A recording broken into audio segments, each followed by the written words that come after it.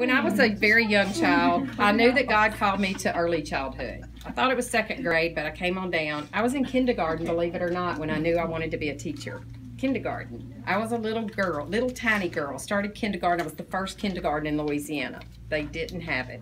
At Christmas time, some of y'all's probably heard this story 1,000 times. At Christmas time, all the materials came in because we know now the funding came through. We thought Santa Claus came. So we got blocks and a kitchen set and all those things. So very first kindergarten. And I wanted to be a teacher because I wanted to be their very first teacher, and I wanted children, as I grew up, I wanted children to know that that school was a fun place and it was positive and everything was great. And so I wanted to be the very first. So since I've been here, I've learned and I've grown so much as a professional, but y'all, I've grown as a person. The most important part of my 7 years here is I've grown as a person. I came here with very rough edges. I was on free lunch, not reduced. I was on free lunch from kindergarten to 12th grade. I lived in government housing. We received food stamps. I lived with a single mother, multiple divorces, multiple stepdads, and multiple step siblings. And that's how I grew up. I had hand-me-down clothes and many other unmentionables I went through in life. And the thing that I want you all to know is that I made it out. I made it out. I was one of those babies and those families that you guys come here for every single day. This department, maybe not the other departments, but we serve those at risk, the lowest of the income, their parents are incarcerated, and that's who we serve, this group of people. And they can make it out. I promise you, me and my brother made it out. And we're giving back. That's our purpose in life, is to give back. I know what it feels like to be one of those families and one of the babies that we serve. I may clean up nicely, but only because my husband took me shopping when I got this job. And took me shopping for clothes for the very first time that I had ever been shopping to buy clothes. You guys, this place has impacted me in ways that there's no way that y'all could ever know. Like the box of crayons, we all leave our marks.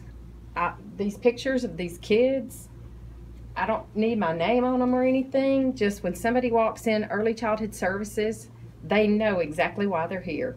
Every day when you walk in, you don't have to guess. You don't have to wonder why you're here. It's all on the wall. It's all over the walls. My hopes is that when you walk in and you see those pictures, you see life and you see that they matter. I don't care if they're poor. I was poor. So I want you to see life, and I want you to see the different side of the tracks. And then where I'm going back to, there's still the other side of the tracks. I'm going back to a place where if somebody sees me and Carmen on Facebook, they're going to think it's weird. They're not going to think that I love Carmen with all my heart. And me and Tamika. They're not going to see that, y'all. They're just not. We only have black and white there. We don't have the in-between.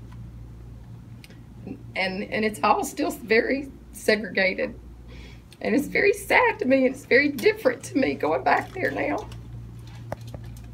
And the tracks still separate everybody there.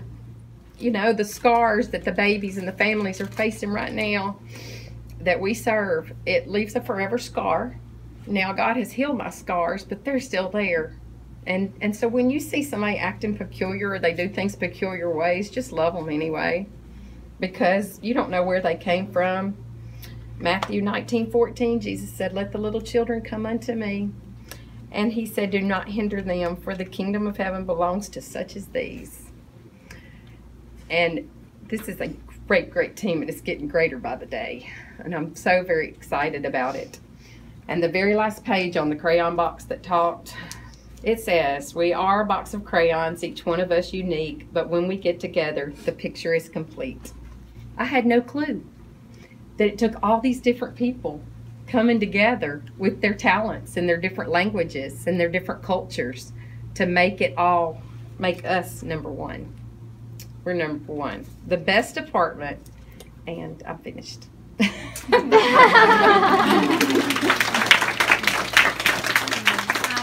why we keep this junk around. I pulled all this together this morning, y'all.